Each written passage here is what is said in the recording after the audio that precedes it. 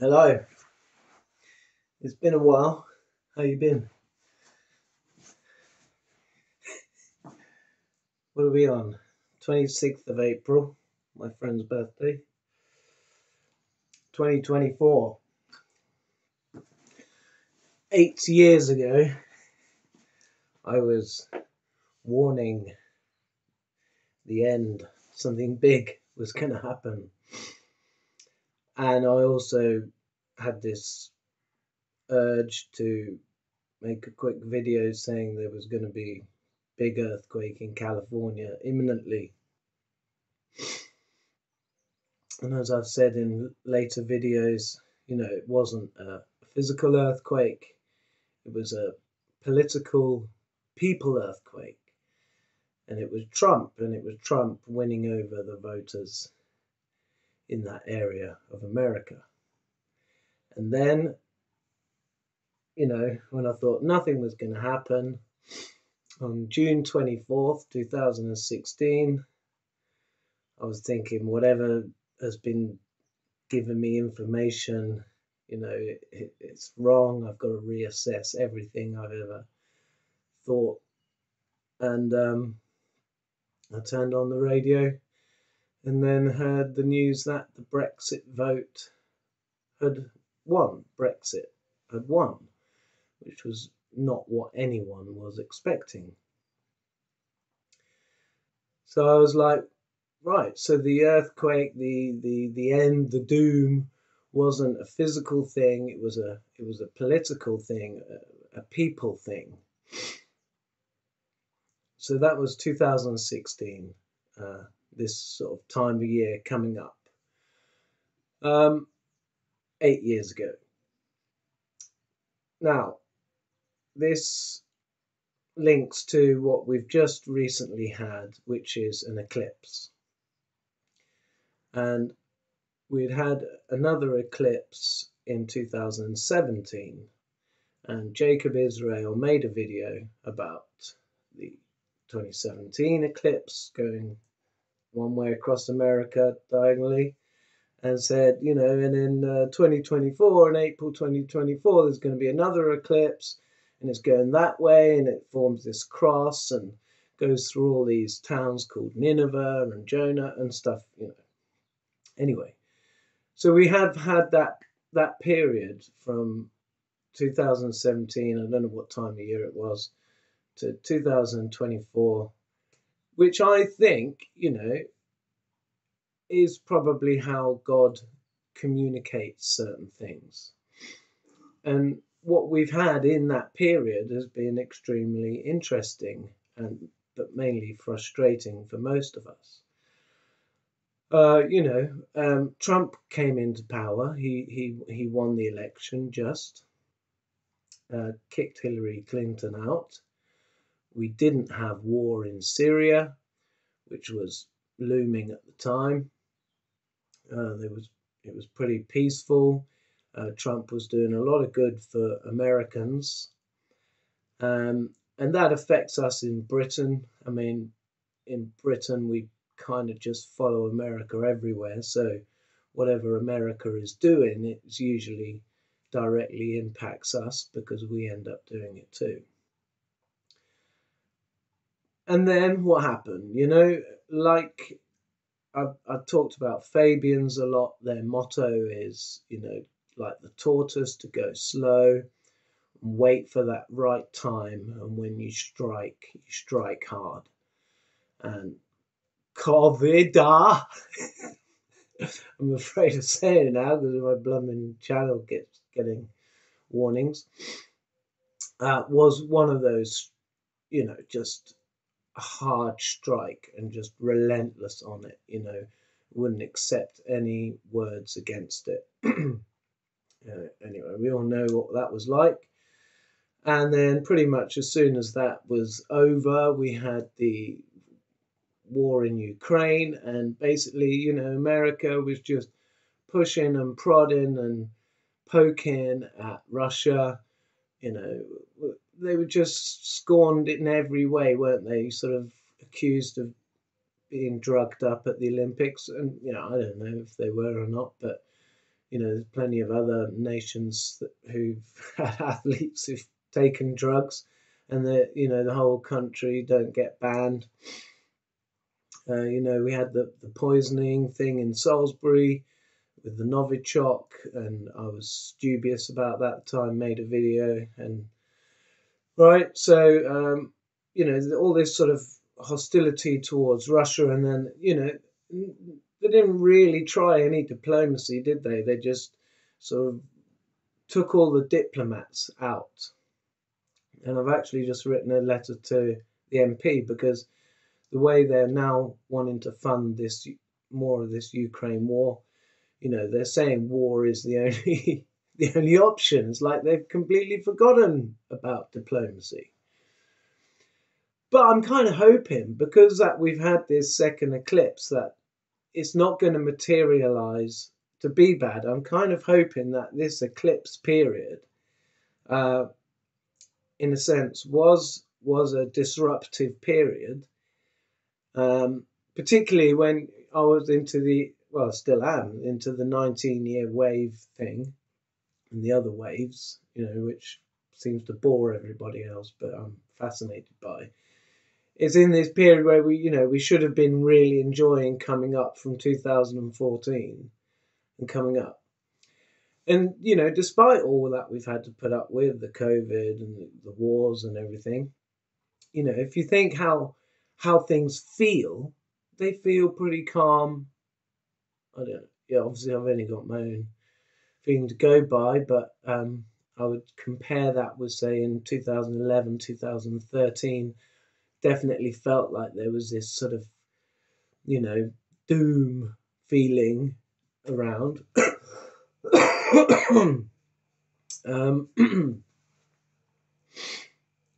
But yeah, so in a period when we should have been coming up, we had to deal with all this COVID crap.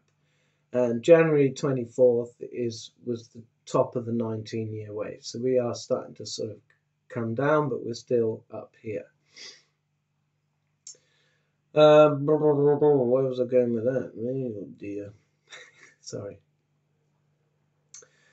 So I'm hoping, even though they're still sort of, not using diplomacy, still wanting to sort of, progress on a war front, and we've got a very clear divide now, it seems. It's sort of east and west, isn't it? It's sort of, if you think about it, Iran, Russia, India, China, they're all on that side. Wrong side. It's quite a clear divide. And Africa is kind of would be involved if it wasn't, do you know what I mean? So war torn within itself anyway, which is probably caused by the West, in a sense, to keep Africa sort of out of it. Yeah, but so hopefully God will, intervene, and we won't have an escalation of this, and hopefully Gaza and that can get sorted. And so kind of what I'm basically saying is that if God speaks, why not with eclipses? I saw a short video of that eclipse and everyone moaning. There was definitely something about it that I think is significant from God's angle and what God is doing in all this. Because obviously God gives us all free will, but God does have a plan. And I do now believe that, part of that plan is to, in a sense, destroy the civilizations we create every about 12,000 years. But mainly because the civilizations we create are corrupt, and they end up becoming ever so much stronger, I guess in the olden days you could get an army together and you could go and take down a nation's sort of institution, you know, the most important part of the nation. Let's say it's the city of London here, you know, if you were to want to take over the country, you know, so many things you'd have to do now, whereas compared in the old days, you're going sword fight and kill the king and you'd be the new king and voila. You know, so these things become just, they're just, I don't even know, you know, how many levels of crap they've got protecting them. Because obviously the first thing you want to do when you get power is to hold on to it. You know, it's the first thing anyone does when they get power is look for ways to hold on to that power. So in a sense, yeah, you know, we can't be allowed too much time for our civilizations, the way we've kind of created them, to stick around. Every 12,000 years, they stand the test of being shaken, and they will fall down and we will start again, because they're not ideal, perfect civilizations. It's part of the learning process. I don't know how many more times we'll do it, and I don't know if perhaps we will, in this one, in the next 100 years, manage to, because in a sense, in order to keep hold of the civilization, you'd have to, go and land on Mars or something and start a community there, while Earth was going through its troubles. But then Mars might be too, so maybe you'd have to go to another solar system. So perhaps that is just totally out of the question. But I'm sure there will be things that remain from our civilization which will provide clues to the next ones. And we've got the same thing in our civilization, the pyramids and some of the stuff in South America. I know it's disputed how old they are, but yeah, there's a lot of evidence out there to say that they are about 12,000 years old. So they could have been pinnacle of what they managed to do in the previous epoch, I'm calling it. And we'll start again. I actually quite relish that idea. It's actually a nice idea to think that we will still be having future lives where the world was much more different. It was much more freer, basically living wild. And you had to sort of learn everything, do everything yourself, have the skills to do it. But that's a very healthy way to live. So yeah, well, quite got there, but yeah, that's how I see it happening. But I see, the next 100 years or so is going to be very much, a lot. We're going to learn a lot. But yeah, it's going to be crazy. It's going to be mad. Now, I could be wrong about all this, obviously, and the test to see if I am wrong or right is coming up in the next 5 or 6 years or more.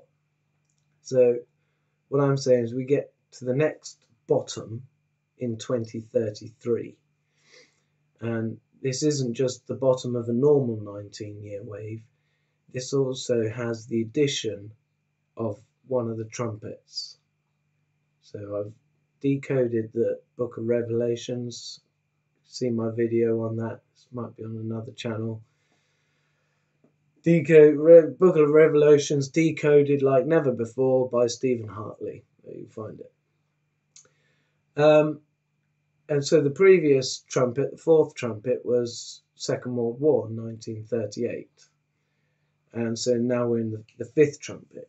And the fifth trumpet, all the bowls, seals, and things, they're all happening together. That's how I've decoded the Book of Revelations like never before. So the bowl, the what was the other one? The trumpet, and the seal, and the church, fifth church, is all about that time, 2033. So the bowl gets poured out onto the seat of the beast, the throne of the beast. So whereas previous bowls were poured out on the earth, the seas, the rivers, and the sun, this one now is poured on the seat of the beast. So that's actually a good thing, isn't it? If the bowl of wrath gets poured on the seat of the beast rather than parts of the planet and stuff. But anyway, it's an ominous one anyway. There's obviously every trumpet, massive stuff happens. And I think it's the fifth trumpet is one of the longest bits, and it talks about this plague of locusts. And they look like galloping horses, and they have this sting.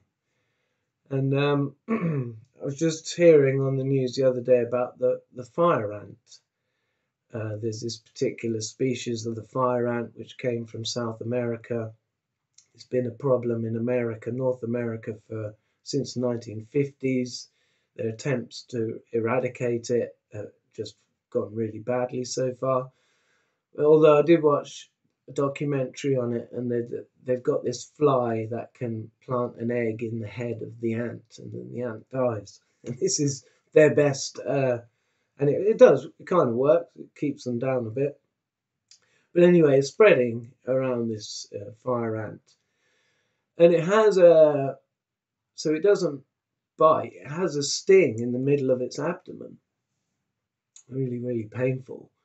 And if you think about ants, the way they walk, they could kind of look a bit like horses in a way. Like if you were using the word locusts, but because they didn't know the word ant or something, they didn't know what an ant was. So they knew what locusts were. So it was like a locust, but they look like galloping horses. If you look at them close up, small ones. But yeah, and they go for electrical equipment as well, these ants. They really liked, apparently, some quite big proportion of the problems that occur caused by these ants. They get everywhere. They are relentless. If you had a patch of ants near you, they kill everything. And they could, in large enough number, and their numbers are big. They have like 250,000 size cities, if you like, of ants. And people have died. I think they have killed people. So that would be the fact we call them fire ants, and how new, but have this thing about the world being destroyed by fire. Yeah, that's reaching a bit.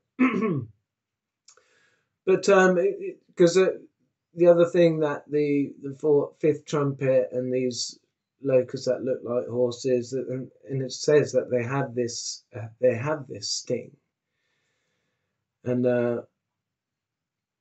so it's potential. Because I was thinking it's the injection, it's the mRNA injections, but it could be these fire ants. Could be both, could be neither. But yeah, so in a sense, the test of my theories and my waves and everything will be coming in the next few years, because I suspect it will start because we'll be feeling a bit ahead the future. So I can see like all the doom videos beginning in 2027, 2028. People then anxious about, because we're coming down on the wave. It'll just be this adjustment that we make to this feeling now coming down on the wave. It's sort of all worrying and all that. Yeah. Well, I don't know if I've made any sense at all, but it was quite enjoyable for me to have a little chat. and using a different video camera, using a phone I've had to buy. Should I? Should I not? I don't know. I expect to sort of test out the sound, what it's like.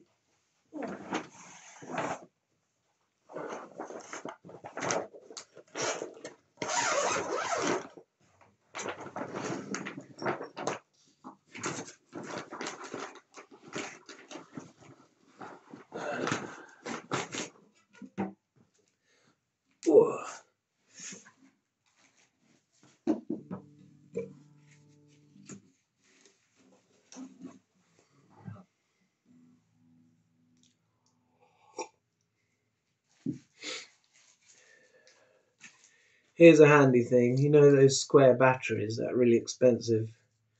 There's 2 lithium batteries out of a laptop battery. Works good.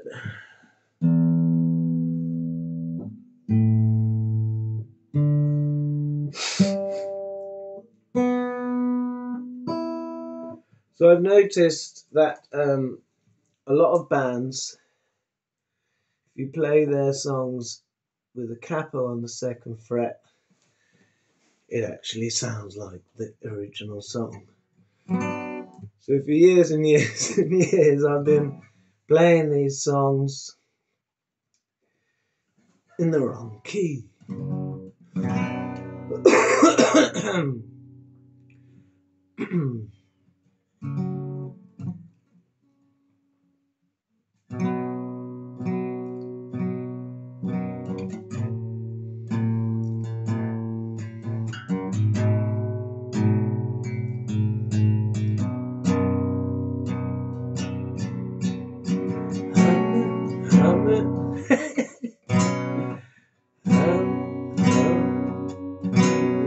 Special people change.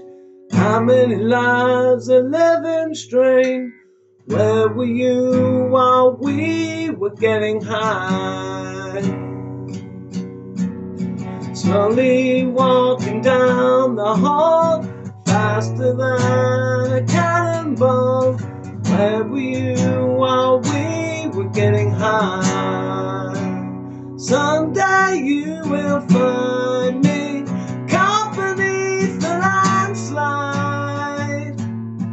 in a champagne supernova in the sky. Someday you will find me caught beneath the landslide, in a champagne supernova, a champagne supernova in the sky.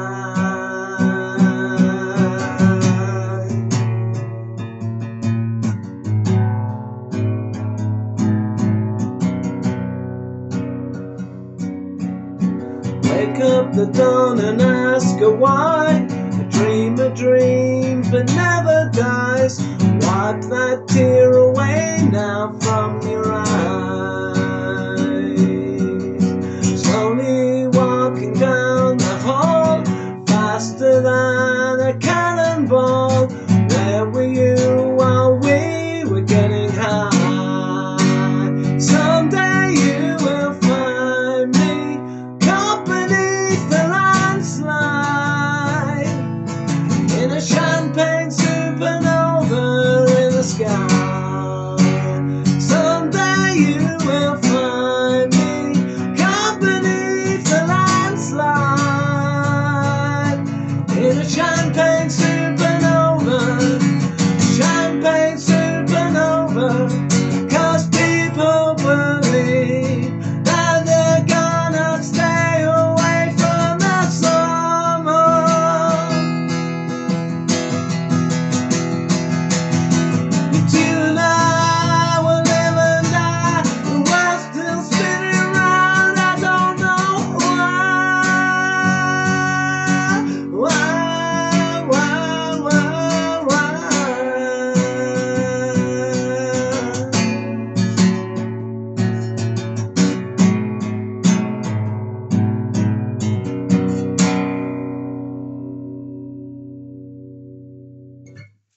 Ciao for now.